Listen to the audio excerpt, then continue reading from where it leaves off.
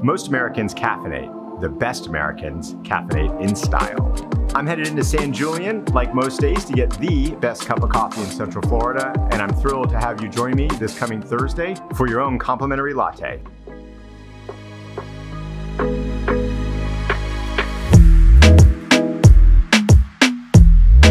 Hey, Hector. Hey, how are you? Good, how are you? Good. Santiago, how are you? Good to see you, man. How are you, buddy? Good. Everything good? I say we're going positive. You know, I think good. We're looking good. Awesome. Better, so. I'm curious, why coffee? Why the coffee shop? 2016, my wife and I were coffee lovers, first of all. We met a farmer from Colombia. He actually lives here in St. Cloud. Okay. And we asked him, hey, about the coffee. And he said, hey, I sell coffee.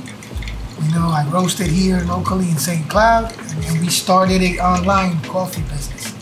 And my wife always wanted to have a coffee shop. And that's sort of our showcase of the coffee to the world. Okay. You can't sell coffee and not no one taste it, and then they won't know what it's like or what it tastes like. Right. So we took us 3 years, so 2016, and then 2019 we started the process, SBA loan, and in February 6th of this year we opened our doors for the first time. You opened February 6th. February 6th. That was right at the beginning of the pandemic. Right, well we were hearing about it, but I've heard SARS before this, and it never made it to our shores. Right. Or if it did, it was contained. And the 16th, that week of the 16th, a police officer walks in and hands me a state order, a governor signed executive order, saying you could only serve customers for takeout. And wow. So we tried it. We were well not known. We didn't have a chance to establish our delivery platforms or anything.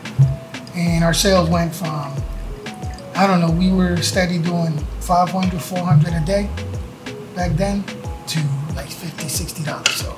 Wow. And that just won't wait. Plus, I have an elderly grandmother at home, and I was concerned for her health. I mean, I didn't know what this thing was like, so right. We decided to close on the 23rd of March.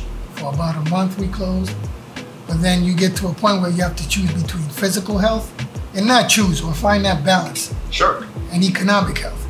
So we decided to open the doors because some income was better than no income. This is a pour over V60. Nice. Salud. Salud.